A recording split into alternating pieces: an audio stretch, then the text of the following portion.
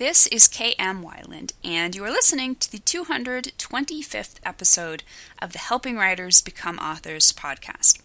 So far, December has been Reboot My Brain month. I'm planning to start outlining my next book in January, and right now I'm focusing on multiplying my brain cells and tying up loose ends on a variety of projects, including research for upcoming podcasts and some cleanup on old blog posts that got messed up when we switched to the new site design at the end of the summer.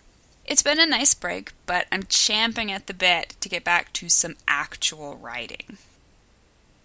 Have you invited enough characters to your story's climax? The latest post in the video series on my blog talks about which characters need to be present in your story's climax and how to get them there. To watch it, visit my website at helpingwritersbecomeauthors.com. New videos are posted every Wednesday. And now, I hope you enjoy this week's podcast entitled How the Antagonist Affects Character Arc.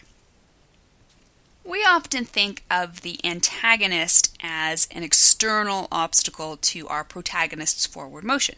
The antagonist is usually a physical entity, something standing in the way of our protagonist's ability to achieve their physical goals, and perhaps even threatening our protagonist's lives or their physical well-being. Consequently, it can be easy to forget that antagonists are just as important in driving your character's personal arc as they are the plot's conflict. Every story is made up of two integral halves. One, the protagonist's pursuit of his outer goal, which is the physical aspect of the story, that is, the stuff we see happening. Two, the protagonist's pursuit, willing or not, of his inner goal, which is the emotional and spiritual aspect of the story, that is, the stuff happening on an intangible plane. Some stories will emphasize one of these halves over the other, but the best stories balance them. On the external or physical plane, your antagonist is an obviously essential player. He's the obstacle that creates conflict. Your character makes a move, your antagonist makes a counter move. Bing, bang, boom. That one's a no-brainer. Even if your antagonist is non-human, it will be a force opposing your protagonist and forcing him to keep coming up with new ways to overcome the problems that lie between him and the ultimate conquest of his story goal. Equally important is the antagonist's effect on your protagonist's inner journey. This, however, is something we often overlook. When we construct our characters' arcs, if we consciously construct them, we're too often inclined to create traumas and troubles that have no direct connection to the antagonist. Maybe George is trying to get a job in the circus and is opposed by the circus owner's son, who happens to be courting the girl George is in love with. Sounds like a decent plot with a plausibly motivated antagonist, but if we've decided that George's character arc is about proving his worth to his apathetic father, and thereby to himself, then we've created a character arc that has no direct relationship to the antagonist. Sure, the circus owner's son will probably prod George along in his discovery of his self-worth, but that's only tangentially affecting the character arc. The best way to create an antagonist who is just as organic to the character's inner arc as he is to the outer conflict is to do it on purpose, right from the start.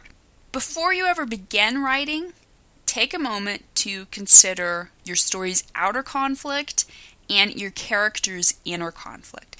Does one grow from the other? And if not, how can you craft the one to better reflect the other? In George's case, we might want to consider either switching out the antagonist to better inform his character arc, or changing the character arc to better reflect the antagonist's mode of attack. If we're sold on keeping the character arc as is, we might find a better catalyst for inspiring George to find his own self-worth by forcing him to do direct battle with the father he's trying to impress. Maybe his father is the owner of the circus and is the one bent on keeping George out of the family business because he doesn't believe good old George is up to the challenge. If, however, we decide we like the outer conflict with the circus owner's son/rival lover better than we do George's current character arc, we might get rid of the judgmental father altogether and focus instead on a weakness that is directly challenged by the circus owner's son. So perhaps George's new arc is still about self-worth, but now that self-worth centers on his belief that he's not worthy of the girl he loves. Sometimes we can employ more than one antagonist to create different forces of opposition. For example, the dad drives the inner arc, while the circus owner's son drives the outer conflict. But consolidating the power of your main antagonist into a catalyst for both halves of your story is a powerful way to bring cohesion to both plot and theme.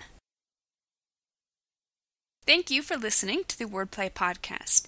To read a transcript of this episode, you can visit my website at helpingwritersbecomeauthors.com. And be sure to check back again next week.